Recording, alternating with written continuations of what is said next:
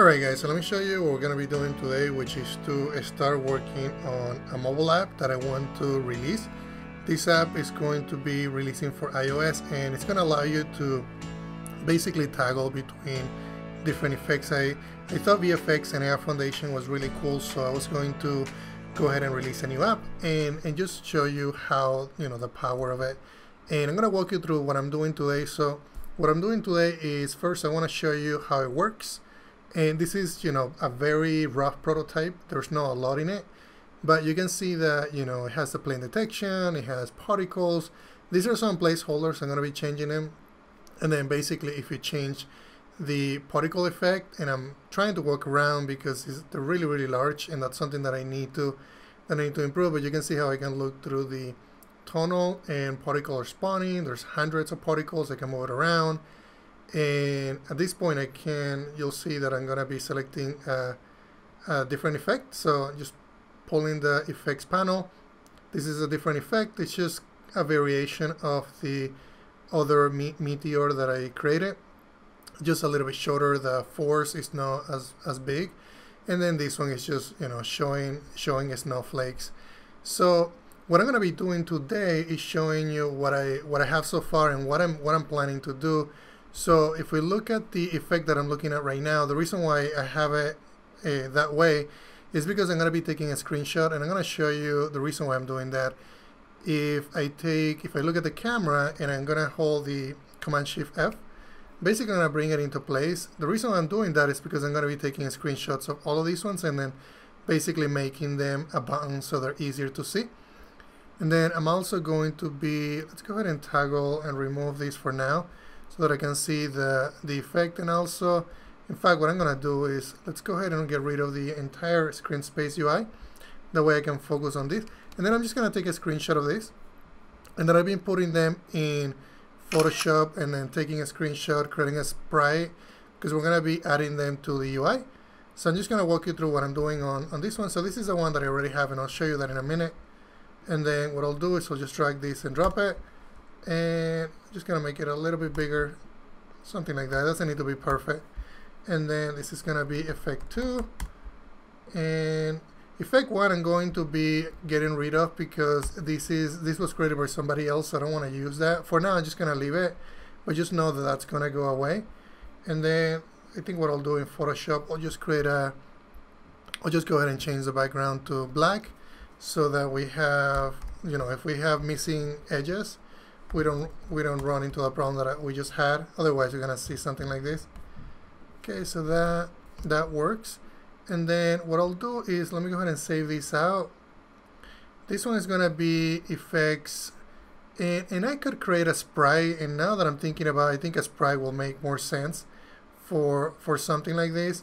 I think for now let's leave it like this, and then we'll do a sprite later and then show you how that is done. So on this one I'm just gonna do effect number 2, and then I'll just get rid of this one because this was the one that we had before.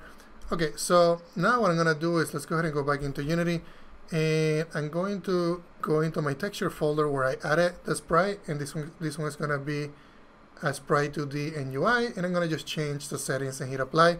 So now we have the two sprites. One of them is this one. I can actually make it bigger so you can see it, and then this one is the other one.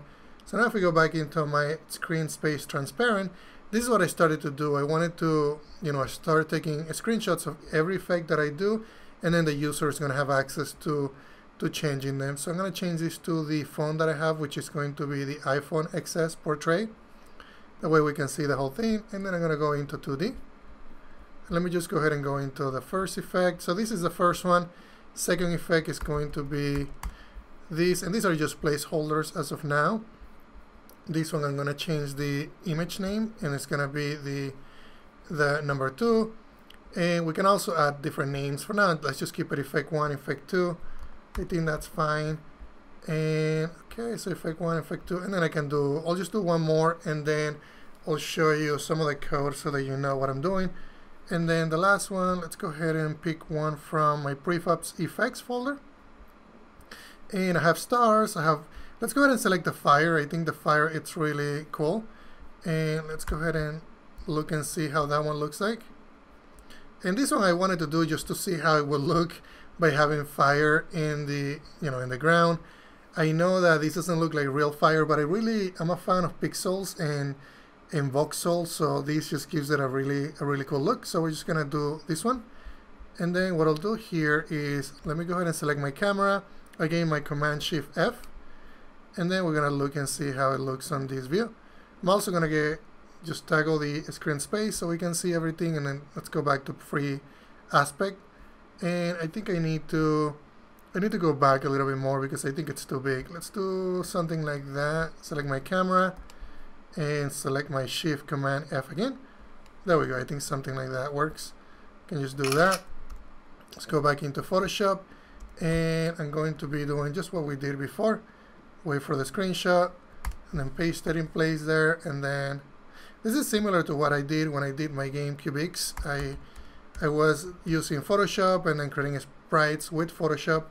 So I'm used to going through this process. And I'm just gonna get rid of that one. This one is gonna be number 3. Just save it as, let's just call it number 3 here. Perfect. And I'm gonna have, for the app, I'm gonna have about 20 different effects so that you guys can try it. And there is some things that I still need to change in the app, but we'll go through that process. Alright, so I have that, and so we don't need this. And I'm gonna toggle my screen space. And let me go into my textures, make sure that I select it as a sprite. And I'm gonna go here, make it a sprite, scroll down, hit apply. And there's some settings that we could tweak later. For now, I think this is fine. And I just wanna see it all working, and then we can go ahead and optimize it. It's not a good idea to optimize when you're starting, because otherwise you're not gonna make any progress. And then let's go ahead and get rid of these other ones. Okay, so now we have that, and then here I'm just gonna select my iPhone XS, go back to that, and then let's just go ahead and change the texture here. And this one is going to be number 3, so I'm just gonna change it to number 3. And there we go. So we have our effect 1, effect 2, and effect 3. And what I'm gonna do also is I'm just gonna align it a little bit better so that they are all about the same. And then this is just a title. I think the title and actually all these effects I'm gonna move down, because the last time I tried it was really hard to see everything. So I can just do that. And the other thing that I'm gonna do is let's go ahead and change this to effects selected, all capital letters. It's just gonna make it look better. And then I think something like that works. Alright. And then I'm gonna move these ones down just a tiny bit more. Alright, so we have, and I think I have a little bit of a gap here. I think that's fine. I'm not gonna be picky, even though I am picky. Okay, so I think that works. Alright, so the next thing that I want to do is I need to go back into my AR Session Origin, and I'm also going to remove the VFX graph node editor, otherwise it's going to be really hard to see. And then, okay, and then what I have here is I added a couple of components. I have some components that are for the effects, and you can see that this is a class that is serializable. It has a name and it has a place prefab. So what I'm going to do for this, I'm going to actually remove everything that I did, because I want to start from scratch. We have 3, so we're going to change this to 3, and then I'm going to show you what we're going to be doing with this. So I have a name, and also so this is going to be what I thought about doing. This was going to be for finding the effects in the resource folder and loading them dynamically, and I think I'm going to be changing how that works.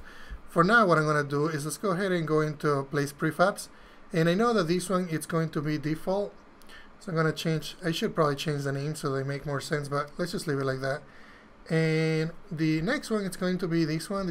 I know this one is portal number 1, and then this one is going to be fire. So let's go ahead and select fire there. And then what I'm going to do the name for is, let's go ahead and give it a friendly name. So this could be, I don't know, this could be a black hole effect. And we can make this one, it's going to be a meteor effect. And this last one could be the fire effect. Just give it friendly names. And I know by changing these I'm going to have to change the code a little bit, but that's fine. I think we can manage that. And then right now I just have 3 buttons. I need to get rid of the other 2. So let's go ahead and bind these ones just to make sure everything is bind correctly. That's 1. This one is going to be 2. And let me undo that. This one is going to be 2 here. And then this one is going to be for number 3. And I think everything else is fine. Now let me go ahead and go back into that code and let's make some changes here, because I know that I'm going to have to make some changes. So this is the class that I show you. I'm just using a Poco which has a name, and also this should actually be a friendly name. That's what I'm going to be using that for. So why don't we just change that? This is going to be friendly name, and these are 2 fields. And let's go back into here. I know that this is going to break the inspector, so let's go ahead and go back to Unity, and it's going to, yep, it looks like our names are gone. That's okay. So we can just say black hole effect. This one is going to be the, actually I call this one the meteor effect. And then lastly, this is going to be fire effect. Awesome. So that works. And this works. So that's what that is for. And let me just close out of this. And if I sound weird, it's because I'm getting a cold. So I apologize about that. Hopefully you'll feel better in the next, in the next few days. And okay, so this is our array that I'm using based on this, and I show you what that was in the inspector. I have a selected text, the toggle button, toggle effect panel that I can show and hide if I wanted to, and also the effect that is selected. And right now I only have 3 buttons, so let's just go ahead and just have those 3. And then I'm gonna just remove these ones. So I know that the second effect that gets called, it's gonna be the meteor. So it's actually called Portal 1, and then this one is going to be Fire. That's the 3rd one. So that's what these are for. I'm using lambdas in here and assigning those to the onClick listener.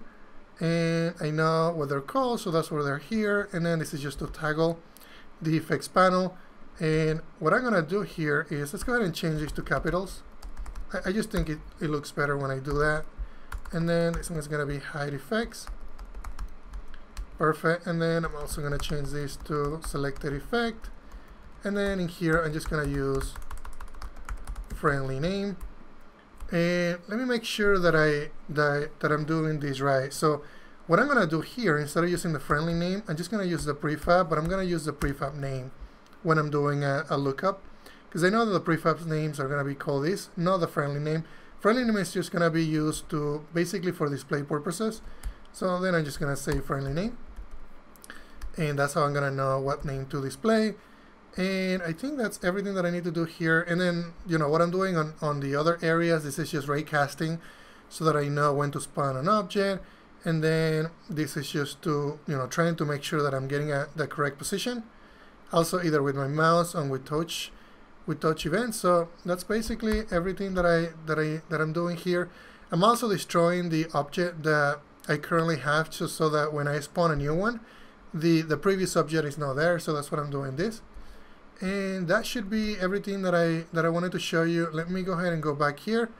We will start doing a build, and then I can show you how this new implementation looks on the device. Just clear these errors and then make sure that I have everything. Okay, so these are all assigned. Just gonna double check everything before we build it. Everything is assigned correctly here. And perfect. And then this effects panel, we're not going to show it by default. It's only going to be shown when the user clicks on the toggle button. So we're just going to say show. Remember that we make these capitals, so we're just going to say show effects. It's going to be a button. We can make it pretty after. And okay, I keep saying after, and that's because I try to make it as MVP as we can, and then we can do another iteration where we improve this. Okay, so I think that's everything that I need, and let me go back into build settings, and then I'm just gonna hit build. Perfect, and then we're just gonna replace the VFX example that I have already, and then hit append, replace, and I'm gonna show you how it looks on my device as soon as it's done building. Alright guys, so I got this running on my device, and I want to show you the results. So let me go ahead and open it up. You can see that I can now see the thumbnails. The UI looks a lot better. And also change basically the effect that I got selected. Let me go ahead and go back into when it says low. So this one has the placeholder effect, and then I'm changing it to the black hole. and you can see that as soon as I detect the planes and I select an area on the plane, I can change the effect. Now I'm selecting the other effect, and I'm also experimenting with the rotation. This one is looking at the camera, so that's why when I'm touching you, it looks like you're in a tunnel, which actually gives it a really cool look. And then lastly, it's another effect I'll be toggling here, which is effect 3, which is, you know, the fire effect that I showed you before. So that's everything that I wanted to show you guys. If you have any questions, please let me know.